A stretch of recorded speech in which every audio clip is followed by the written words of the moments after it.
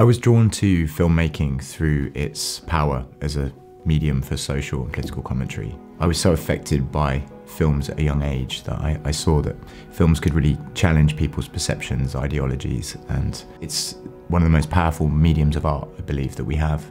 When I realised that I could pursue a life in film, it was a no-brainer for me. I sort of began that journey at 19 at art college, and the rest is history.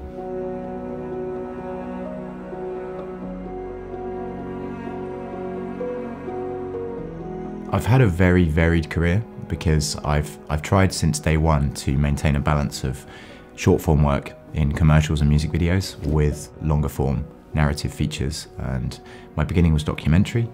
So I've actually shot, I believe it's maybe 45 countries I've shot in now. That's been an amazing journey and a very privileged way to see the world. I think it's very important for me creatively to vary the type of work I'm taking, and I've always looked for that diversity. I find limitations can lead to creativity. Every year I try to do smaller charity jobs.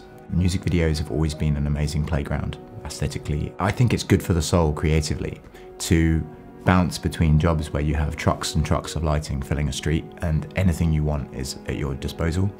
And then to go into spaces and sort of hark back to my early days in documentary where you're a lot more limited and you're looking at what a space offers you aesthetically already, how you can shape that with minimal tools. And I find that very grounding. And I think a lot to be said, not just with the equipment that we use, or the budgets even, but just doing projects with a much smaller crew. Commercials are a very interesting medium because you're very often already locked in. From the moment I sign on board a project, a treatment's been being worked on for sometimes months with a director and an advertising agency. A very clear aesthetic has been designed and chosen, and it's our job as cinematographers to deliver a very exacting aesthetic based on maybe other work, film references, photography, and you're coming in and you need to be able to recreate exactly how they want it to look, which for me was an amazing training ground because I would be shooting in a style that would be alien to me. But it's an amazing journey to go on. I worked a lot with Panelux. You need reliability, you need the right people.